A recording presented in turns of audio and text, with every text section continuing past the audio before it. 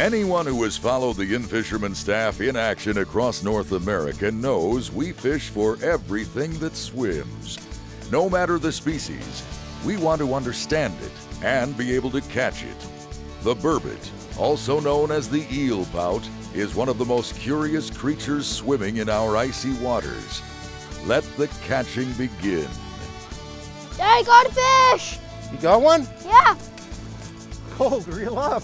Reel, get that tip up. That's it. Reel that tip up. Got that camera down. Let's wrap them up. Feel like a good one?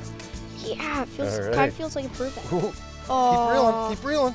Keep reeling. Yeah, he's still there. I thought I felt like he just... Well, what happened was he knotted up in the bottom of the hole. Oh, yeah, look at that, man. All right. Your first burbot of the year. Yeah. You don't like these, do you? Yeah, they're my favorite fish. Is that right? Boy, that's a nice one. You know, in February, when people are struggling for pike and perch and walleye, we start sliding up onto these flats and catching these big burbot. And we're talking about big fish and lots of them.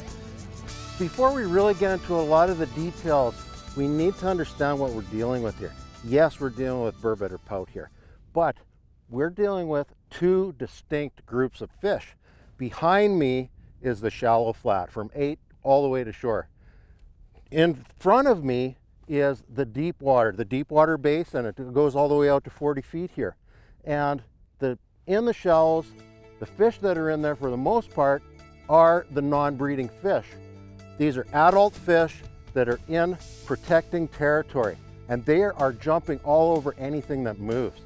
The other group of fish are the breeding fish of this year, males and females, and they're coming up and down this drop, and they're feeding up, coming in, spawning, going out, feeding up, coming in, spawning some more, and it takes them quite a few forays before they actually are completely spent.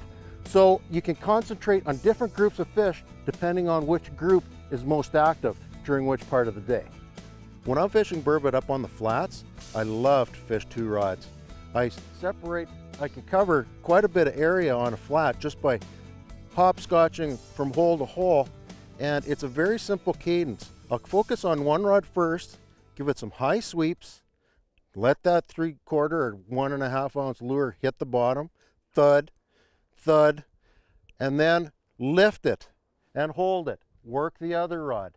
Now, one thing that makes a big difference when you're fishing 2 holes that are fairly ways apart is having longer rods that are medium to heavy action. Medium, heavy, or heavy. I'm using 32 to 45 inch rods by HT Enterprises, and at that distance you need that length to feel first and then poke those fish and get hooks.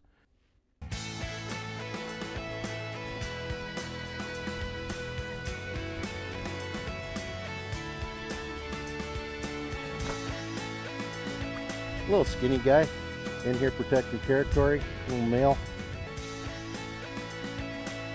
Dad, the tip up! All right, Ben, take your time, take your time. Let him wait until he stops, because he might just be carrying it off. But this is that minnow. See how he's just moving slow like that? That's pretty, that's probably a burbot. Okay, I'll lift the tip up out of it, Ben. Okay. And then wait until you have to pull the line down a little bit. Okay, okay, and then you lift and see if there's a fish there. Is he? Jerk it, lift hard, lift steady.